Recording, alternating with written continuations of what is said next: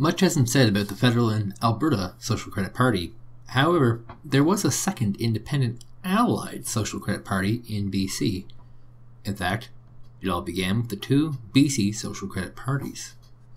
Leading up to the BC Social Credit Party, BC politics were splintered. There were a lot of farmer parties, labour parties, copycat parties, and independent ones. So it may not come as a surprise that in 1949 there was a Social Credit Party and a Social Credit League. Each of these parties claimed the other was the copy, and neither of them had an official leader. By no surprise, neither party was ultimately able to win more than a handful of seats. In the next election, they would unify under the Social Credit Party and put their independent origin issues behind them. However, people were getting very upset with the status quo. BC simply had too many parties, and every single government was some sort of coalition of parties that would work together to make sure each of them would get the most out of the election. This was the case when the Conservative and Liberal coalition of government removed first past the post and replaced it with runoff elections. In this style, the bottom party would be dropped off of every ballot until the winner received over 50% of the vote. A modern version of this would be the single transfer ranked ballot that is used in Ireland and Australia. The thought of the Liberals and Conservatives was that their voters would choose one of them as the second on the list of potential parties over the Socialist CCF party, which was gaining momentum. By being able to pool their voters together, they would be able to perpetually stay in power forever. What they didn't realize was that the second choice voters for CCF voters was in fact the Social Credit Party. When the second ballot was cast, the Social Credit Party had won the highest number of seats in BC, with the CCF coming in second with one less seat. The Social Credit Party did not even have a leader and had no one who could be sworn in as premier. The party frantically chose w.a.c. Bennett, a former Liberal who sat as an independent, to be the leader. This was almost 2 months after they won the election. It also represents one of the largest periods of time in Canadian history in which the old government stayed in power while waiting on the new government to be ready. Everyone felt this whole thing was a farce, a mistake of the system. This led to unanimous approval from all parties to revert to the old system of election, and on April 10, 1953, all opposition parties voted against their first confidence measure, the budget. This led to an election 2 months later under the old rules, which favored the Liberals. The Social Credit won a majority government. People found their new government refreshing and were sick of the old parties. The Social Credit Party in Alberta had been doing miraculous things, turning things around, and people were willing to accept the brand for the results. Almost 20 years after Social Credit was elected in Alberta, a breakthrough had happened in British Columbia. Alberta was part of the brand. The party leader w.a.c. Bennett was born in BC, but lived in Alberta for much of his life under Social Credit rule. Although he never considered himself a follower of the underlying philosophy, he had respect for how they managed government and wished to bring that to BC. He had wanted to be the leader of the Liberals, but was willing to settle as Premier of the province. W.a.c. Bennett is one of the longest serving premiers in the country.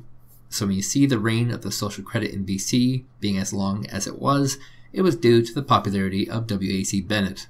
He would lead the party to 7 consecutive elections.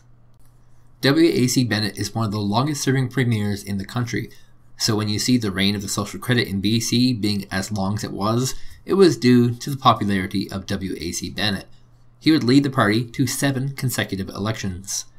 W.a.c. Bennett was well aware that provinces can't implement social credit philosophy and shifted the party to the right and became a populist. The anti-CCF factions of the province left the Liberals and Conservatives to join the Social Credit. The party's core had become a combination of the two old guard parties. Bennett also made himself Minister of Finance, the biggest ministry in government. He believed in maintaining a tight purse, only ever paying for expenses his government could afford. This kept BC debt-free, but also made major investments in modernizing BC. He referred to his method as pay-as-you-go.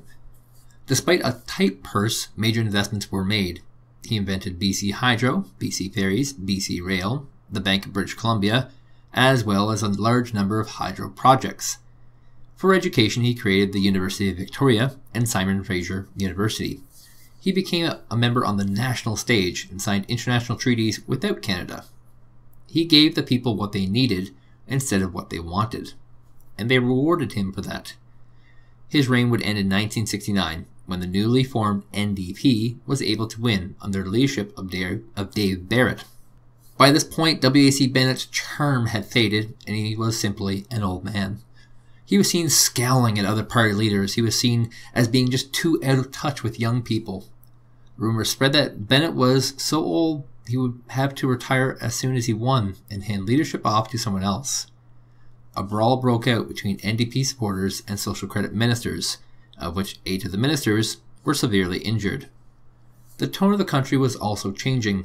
The Red Scare in the US was over, and the fear of the communist spies was ending. People were looking to open up peace and diplomacy with Russia. Having hockey games with them was very common now. So when he said socialist hordes are at the gates of British Columbia, it fell on deaf ears. With the loss, w.a.c. Bennett stepped down from politics and helped his son Bill Bennett take his seat over. At the Social Credit Convention, Bill, who would have been 41 at this point, was made the new party leader. The anti-NDP supporters left other parties to support the Social Credit, and young Bill Bennett was able to take power in 1975. Jack, it doesn't haunt me because I think people want governments that are accountable, that lay it on the line, show them what services they can give and what the cost is. I think what they don't trust is politicians that make a lot of promises and then hide when they get into financial trouble. However, unlike his father, bad times were ahead. Inspired by American fiscal conservatism, Bill believed in slashing public services to balance the budget.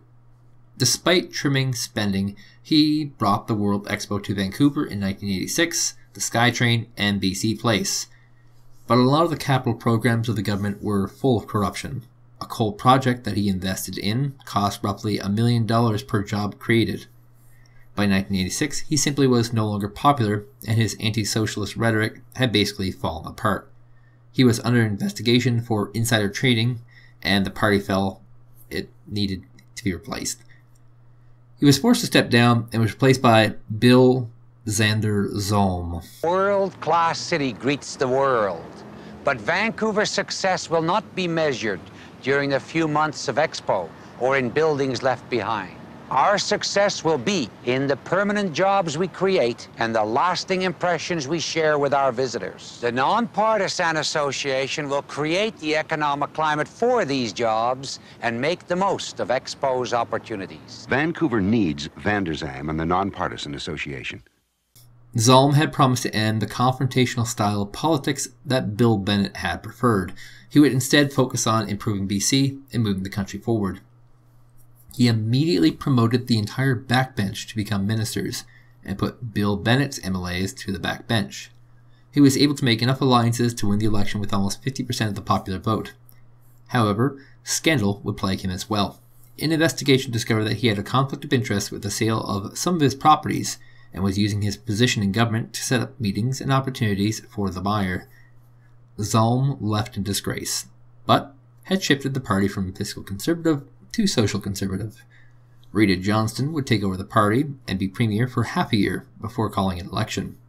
The fiscal conservatives jumped to the BC Liberals, splitting up the right-wing vote. The NDP would prevail, and the Social Credit would disband. The party had imploded. The Social Conservatives would move on to support the Reform Party, and the Fiscal Conservatives would support the BC Liberals. The Social Credit Party had served its purpose, and like all things, went away when it no longer served its people's interests.